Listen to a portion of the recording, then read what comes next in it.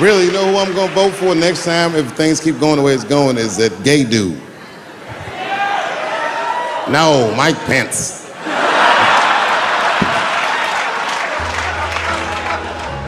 Now, this is the same club, the Punchline. This is 15 years ago, and I had just gotten back from my infamous South Africa trip. And I came to the Punchline just to cheer myself up. It's a safe place where I could tell some jokes. And I find out that this comedian I know, Chris Tucker, who's in all those Rush Hour movies, I find out that Chris is in San Francisco too at some charity event. So I call him, I'm like, yo, I just saw you at some charity event. I said, I'm doing a show at the Punchline. Why don't you come by the club after your event? He's like, cool, Dave. I thought you was dead, nigga. I'll come by.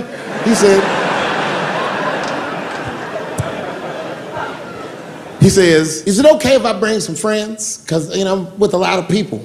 I go, man, you Chris Tucker. You can bring whoever the fuck you want. And then I show up to the club late that night. And I walk into the dressing room. And sitting in the dressing room is Gavin Newsom, who at the time was the mayor of San Francisco, but now he's the governor of California. And sitting next to him was Kamala Harris, who at the time was the DA of San Francisco. Now she's the senator from California that's front-running on the Democratic ticket. And sitting next to her was Al Gore. It's fucking weird. And sitting next to Al Gore was the guys from Google, Sergey, and I don't know how to say these. All right. And it was Chris Tucker and Ben Jealous, who at the time was the president of the NAACP, who was all just at this big charity dinner, and Paul Mooney was drinking scotch. And we all was just in there. And, you know, at first I was a little uncomfortable when we started talking, and we all got along really well. At some point, Kamala Harris she says to me, she goes, you know, a friend of mine is announcing his candidacy for president tomorrow. I went to college with him. I'm like, what? I go, Barack Obama? She goes, you've heard of him? I'm like, yo, I just read about this dude. And she goes, yo, yeah, blah, blah, blah, we talking. She goes, you know what? She says, let's call him on the phone. I said, what the fuck?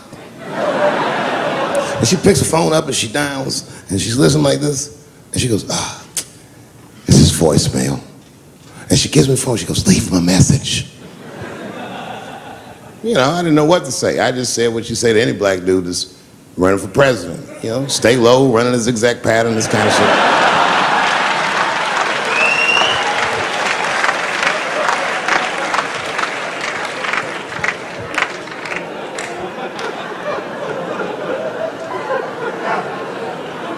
And then the last thing I say is, you know what, I said, sir, I really do believe you can do this. Like, man, I'm wishing you luck. Now, next day I wake up and go for coffee at a place called the Embarcadero. It's like an eatery by the sea in San Francisco. And I'm walking to the coffee shop and there's a police line and I can't cross the tape. But then I figure, fuck it, I'm Dave Chappelle, so I go into the thing like this. And the police yoke me. These motherfuckers like tackle me immediately.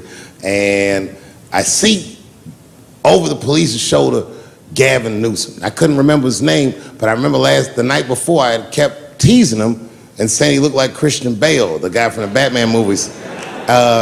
So I see him and I can't remember the name, so I'm just like, Batman, help!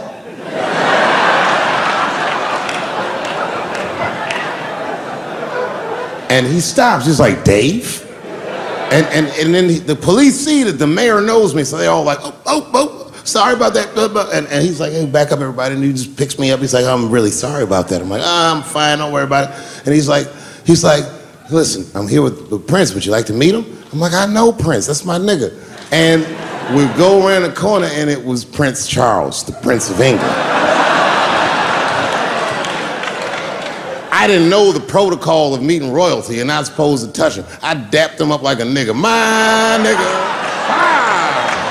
Just hugging him and shit like this, dapping him up. Like this. And that nigga was cool too. I was like, it's really fucking weird. And then I was just out there in the upside down, not having no TV show, trying to figure life out. And the election was going on in the background. And this guy, Barack Obama, was picking up steam. This motherfucker was killing it. And I had a chance to go to the last debate on the Democratic ticket. And I went. It's me and Chris Tucker sitting in Myrtle Beach, South Carolina. It's the last three candidates. It was Barack Obama, John Edwards, and Hillary Clinton. Now, Obama's a lot taller than Edwards and Clinton, and he had the center podium. And at one point, they're all on stage, and they start fussing, and Obama goes, look, none of us are perfect, like this. And his hands was like this, and there was light shining behind his head, and the other two candidates was looking up at the nigga, and I was sitting in the audience like, this nigga looks like Jesus.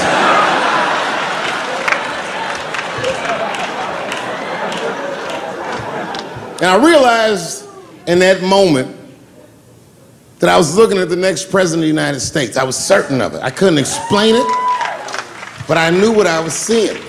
And I got really excited. And I'm not that kind of guy. I said, I gotta meet this motherfucker. So I stayed. They were all on stage doing interviews, and I just waited. I was waiting and waiting, and then John Edwards was done with his interviews first, because everybody knew he wasn't gonna win. And I see John Edwards, and I said, hey, Senator Edwards, I just want to say hi. And that motherfucker looked at me like, I'm like, fuck you, nigga, you gonna lose anyway. And then he left, and then Hillary Clinton just walked by me in one of them Steve Harvey suits.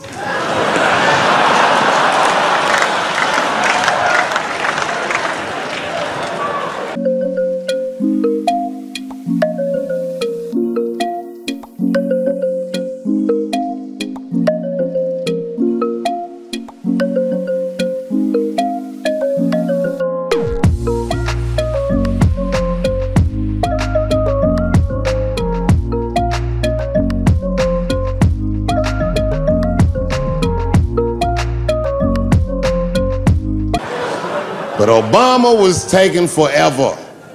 Everybody wanted to talk to him. When I knew the media saw exactly what I saw, there was no question about it. That was the guy. I waited and I waited, and finally, it must have been over an hour and a half, he finishes his last interview. He's like, well, thank you very much. Good talking to you. And he turns around, and we make eye contact. He sees me, and when he sees me, he looks over, he goes, Dave Chappelle. And Obama did me the same way I did Prince Charles. He dapped me out like, And he like bro hugged me, and he pulled me in, and I'll never forget this. He said in my ear, I got your message. Thank you very much, New York City. Good night.